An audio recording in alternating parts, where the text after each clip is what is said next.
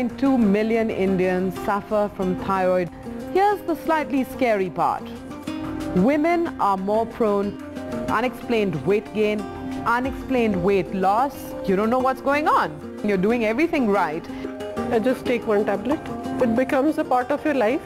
Yeah, life's better, I guess. 4.2 million Indians suffer from thyroid-related problems.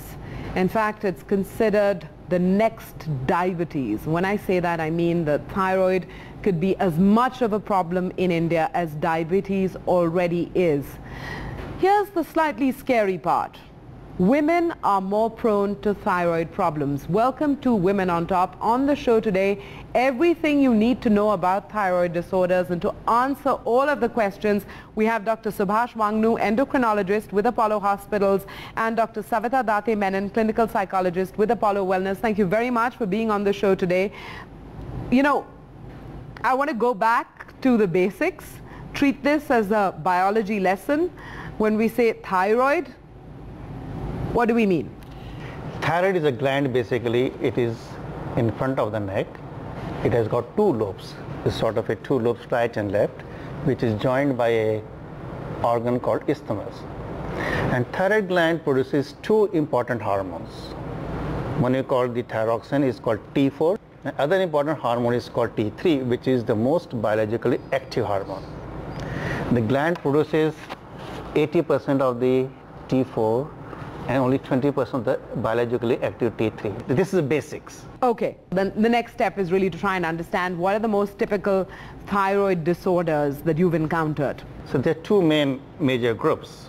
One side is the extreme deficiency of the thyroid hormone production by the gland. It's called hypothyroidism. On the other hand, you have excess of thyroid hormone production, what we call the hyperthyroidism. So let's just pause there for a moment and flesh out hyperthyroidism. You know, average person, how do they know that they may have a hyperthyroidism problem? The commonest symptom the patient may look is the unexplained weight loss despite he's eating well. Trembling of the hands, you may start getting tremors even while writing.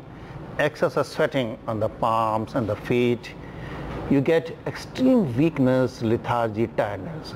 And in extreme of cases, your eyes start bulging out. You know, I think in the case of Aarti Gautam, it was a whole host of these symptoms that kicked in, and that's when she realized that she had a problem. Take a look at some of the symptoms that she experienced. It was December of 2007, I think, that I found out that I had hypothyroidism. What was happening was I was losing weight constantly, I was feeling lethargic, and I almost fainted while I was working.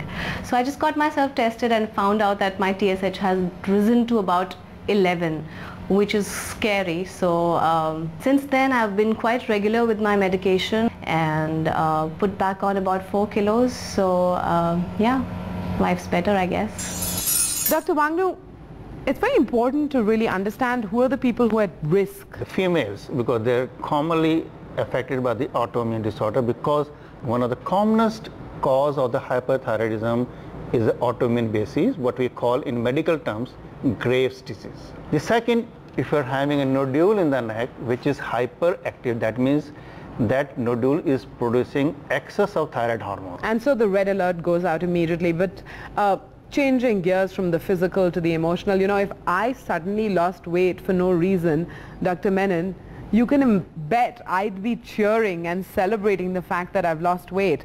And in that euphoria, I may neglect the core issue.